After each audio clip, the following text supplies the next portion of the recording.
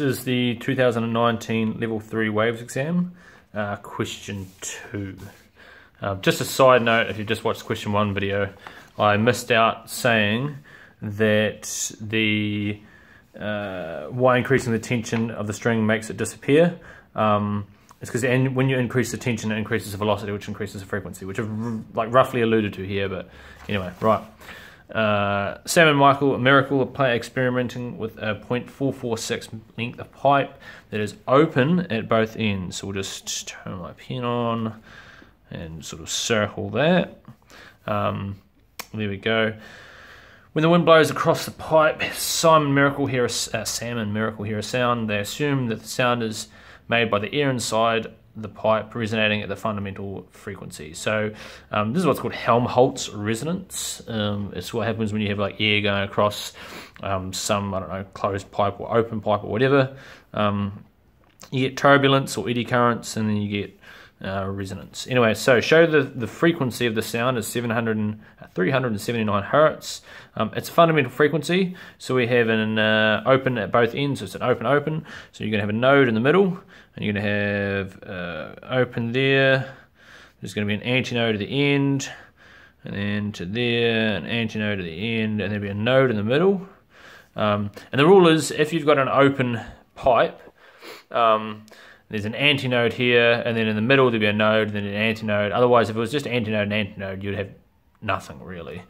So this, we have from node to antinode is quarter of a wave plus another quarter of a wave. So we can say the length is equal to, quarter plus a quarter is a half a wave. So length is equal to half a wave. In other words, wavelength is equal to 2 times the length, because I just times both sides by 2. And we know that the length is 0.446, so that is equal to 0.446 times 2. And then I'll just quickly chuck that on my calculator to find the wavelength. 0.446 times 2, 0.892, 0.892 meters. And now wave equation, V equals F lambda. In other words, the frequency is equal to the velocity divided by the wavelength, and that's going to be speed of sound in air, 338 divided by 0.892, and that'll equal 338 divided by shift answer, 378.9, 378.9 hertz, and then we can just chuck under here F is equal to 379 hertz. For this sort of question, you need to have the formula, and then you need to have the substitution into the formula, and then you need to have the formula down here. So you need to have this formula, substitution, answer, this formula, substitution, answer. And this is kind of a bit tricky for just an achieved question. I feel like previous years I've had way easier. Like previous years, it's just been literally just draw this and you get the achieved. But whatever. It's kind of tricky. Anyway, Sam places his hand over the end of the pipe, and the frequency of sound coming out of the pipe changes. Describe and explain any changes in the frequency of the pipe. Use draw diagrams to support your answer. So we'll do the. So this is going to be fundamental. Fundamental. And this is going to be fundamental. Fundamental. Otherwise, we'll be comparing apples with oranges. So we have a node in the center, just like I've drawn up there. Go out to the top. There's our first antinode. That should be to there.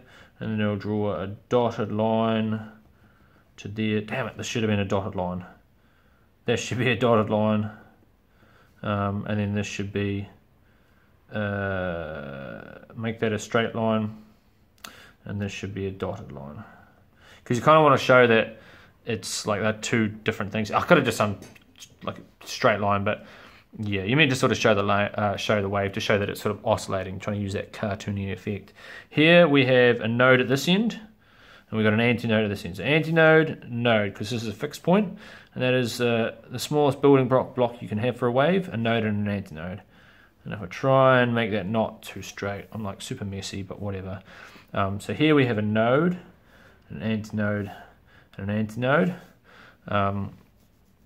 And so we'll say open, because this is the open pipe.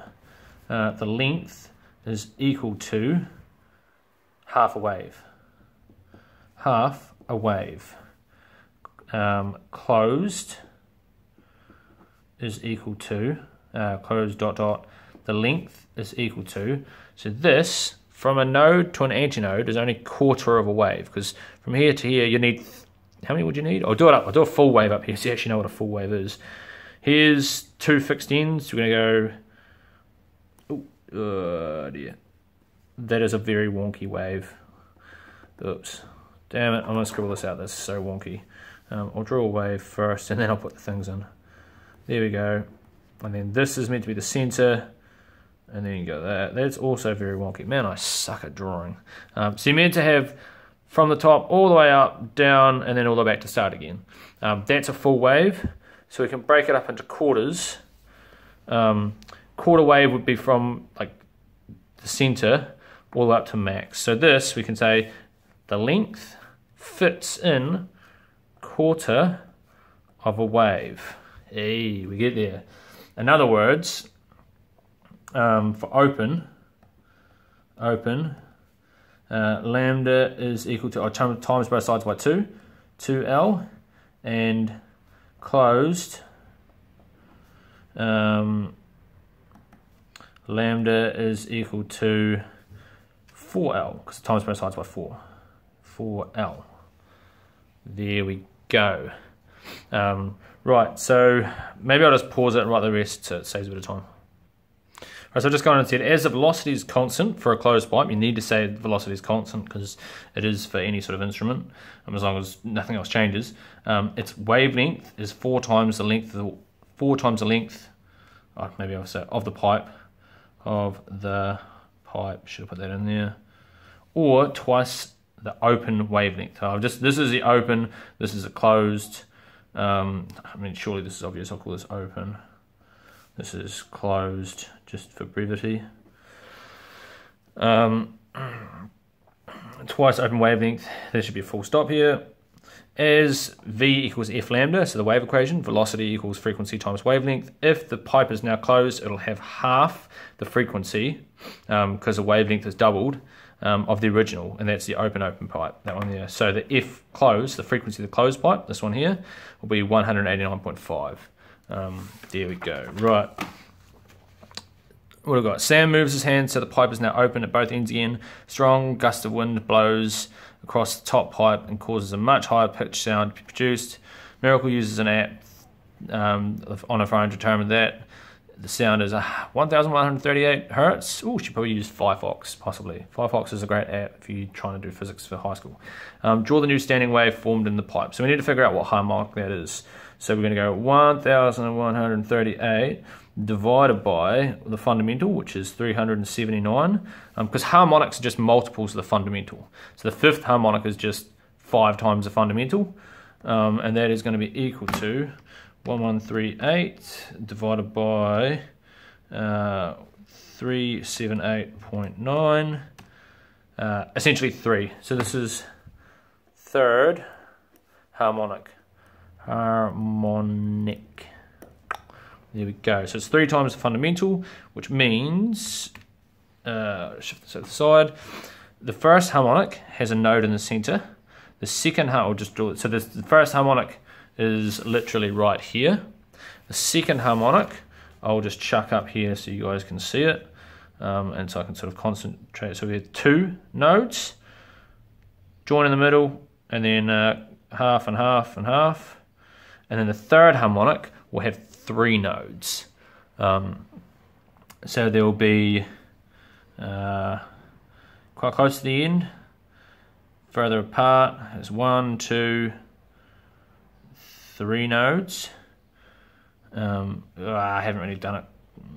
Yeah, close enough. It'll be messy as hell, but whatever. I'm going to do this on the side because it's so much easier for me. So if I go there, up, down, up, oh, and then I'll try and go there, up, crossing.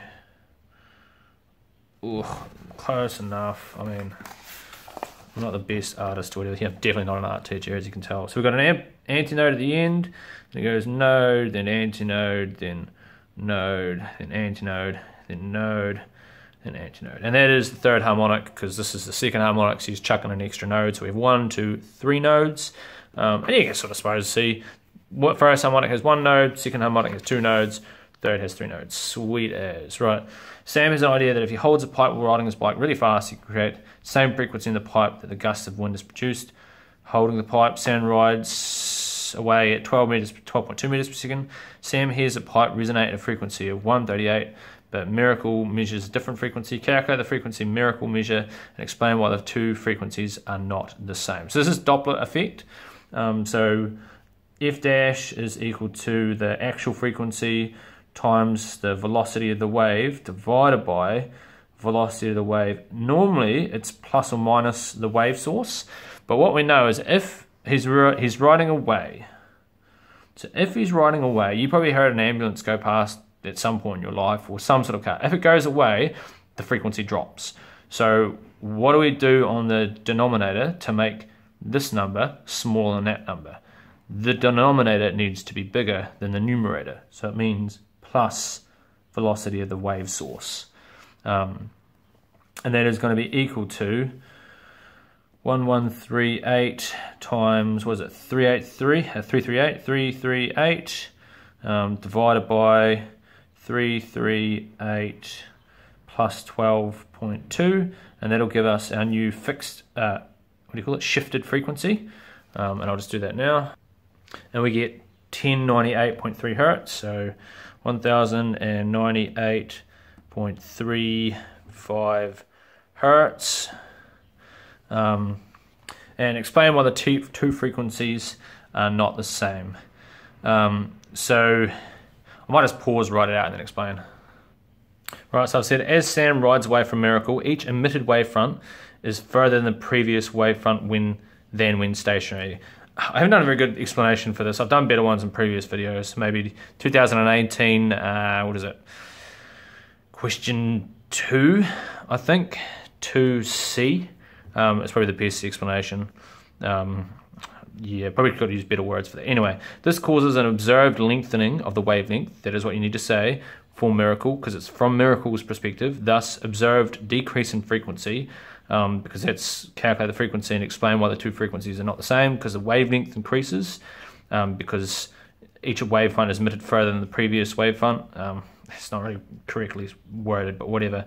As velocity is constant. You need to say velocity is constant. Sam will hear the original frequency, 1138, as he is not moving relative to the sound source. I just chucked that in because, you know, it's kind of nice to have in there. Yeah, so when you're like moving along, if you're moving, like if you're an observer here and the sound source is moving away, behind the sound source, as you're moving, you're covering more distance, like one way. So when you emit a wavefront, you move away from that wavefront, so it gives it a lengthening, apparent lengthening of the wavefront. It is kind of actually a lengthening of the wavefront, but it's an entirely observer sort of measured thing. Like it is, the waves do actually get further apart. But yeah, I'll just leave it at that.